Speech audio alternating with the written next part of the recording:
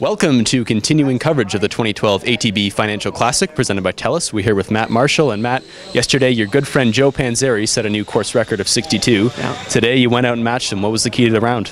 Really making putts. I'd been struggling making putts the last 2 days, and today they just seemed to go in. Just stayed positive, and and also I hit it a little closer, which always helps. And you're 11 under overall for the tournament. That puts you in very good position heading to the final round tomorrow. What are your thoughts heading into the final round? Well, obviously, I feel great. Shooting a 62, you got to feel good about that, and I'm looking forward to it. Should be a lot of fun. Hopefully, I get to play with Joe and see how low we can go tomorrow. You're looking for your first Canadian Tour victory. This is your 4th season out here. What are some things you may have learned in the first couple of years out here that you'll take into tomorrow?